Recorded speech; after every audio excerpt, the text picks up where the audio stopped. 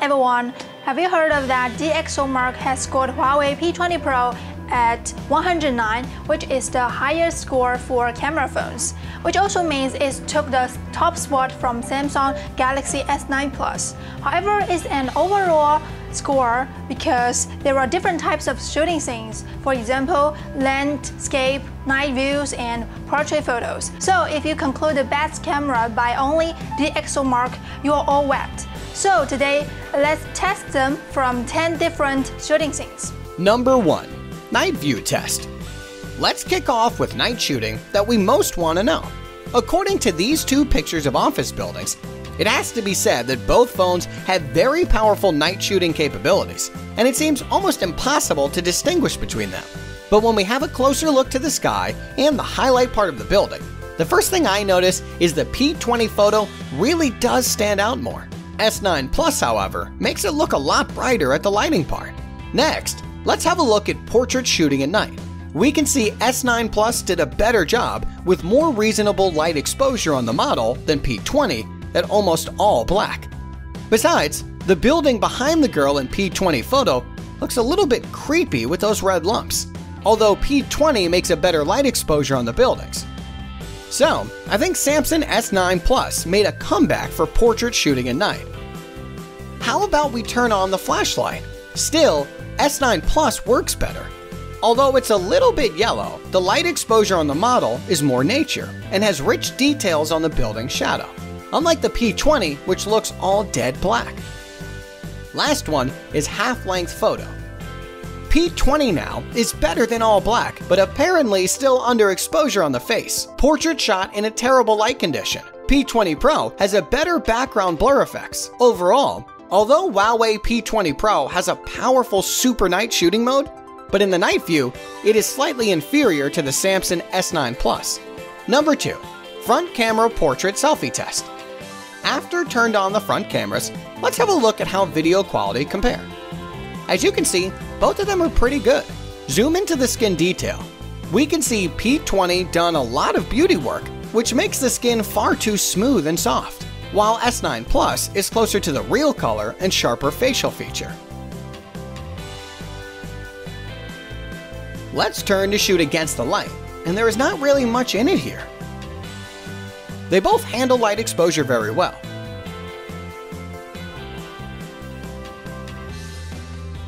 Compared two selfie photos, I make sure both beauty mode is off, and we can see P20 has weakened the beauty effects in the video, which is more nature and real. S9 Plus, as usual, being nature and real color of the skin. If we zoom in, you can also see the difference between them. P20 is still smooth the skin a little bit, while you can see some pores with S9 Plus photo. Next, let's have a look at beauty mode that ladies care more about.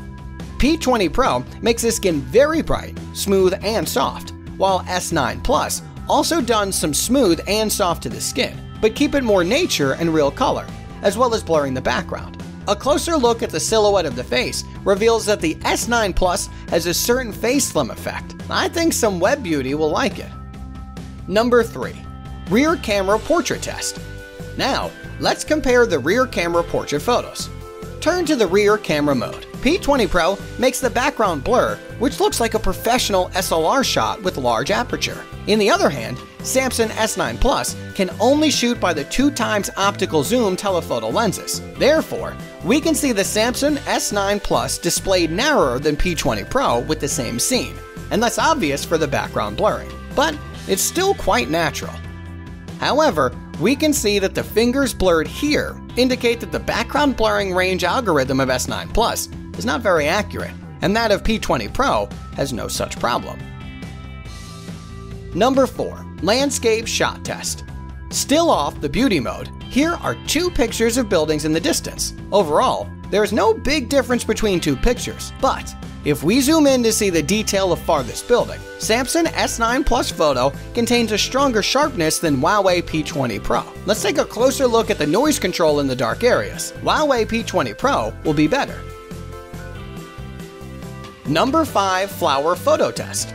Let's test a flower photo with rich colors. We can see that Huawei P20 Pro has a higher saturation of color and stronger contrast of bright and dark areas. Samsung S9 Plus has a more eye-catching color and a more natural saturation and contrast. Zooming in and looking at the details revealed that the sharpness of that Huawei P20 Pro is slightly better and the details are clearer. Number 6. Macro Shot Test. Let's compare the photos of an insect this time. From the overall perspective, the color and sharpness of the Samsung S9 Plus photo is more appealing. To further verify that, we zoom in to see the details. Let's take a look at the wings here. It is quite obvious that the Samsung S9 Plus photo has a better color and clarity. Moving to the head, the answer is clear. I can only say that Samsung S9 Plus has a big advantage on macro shots. Number 7. Still Photo Test. Take a picture of a monkey doll back to the windows. Aside from a different color temperature of two phones, P20 Pro photo is warmer, while Samsung S9 Plus is colder. There is no big difference between two phones when we zoomed into details, including the monkey's hair texture, background blurring, and the sharpness of the edge. Number 8. Autofocus Speed Test. Now let's test how fast the two phones' autofocus speed. Firstly, look at the video shot by Huawei P20 Pro. We can see it slightly appears a little paused, but the speed is still relatively fast.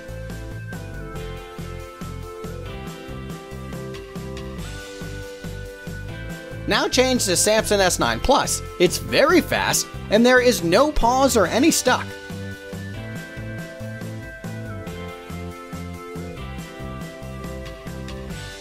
Number 9. Slow Motion Test. As for slow motion, here means 240 FPS slow motion. Both two phones support 240 FPS slow motion, but there are differences between them. Huawei P20 Pro only supports 720p resolution, but Samsung S9 Plus can support 1080p HD resolution instead. So from this point, P20 Pro is not as powerful as S9 Plus. Play to see some details. The movement of the model and her hair are comparable, when S9 Plus has a little bit underexposure, but it can be made up for after coloring by software. Another thing is that under the 240 FPS slow motion condition, S9 Plus captures a wider range of images than P20 Pro. Besides, both phones shoot 960 FPS super slow motion with 40 times slower than normal speed. Quality-wise, P20 Pro has unsharpness even in good light, so it's not a real 960 FPS as we can consider. But I do think S9 Plus looks a little bit sharper and more detailed from the walnut and water splash. So, Samsung S9 Plus won the super slow motion test.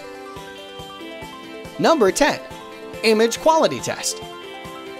Here is one more example of video shooting buildings and sky on the terrace. Again, both in 4K. And P20 Pro did some changes on the sky color, which makes it very blue. Although we know it's fake, still blue sky and white cloud, perfect fit. But it seems like only works on large image of sky, because it's back to normal color when we move down.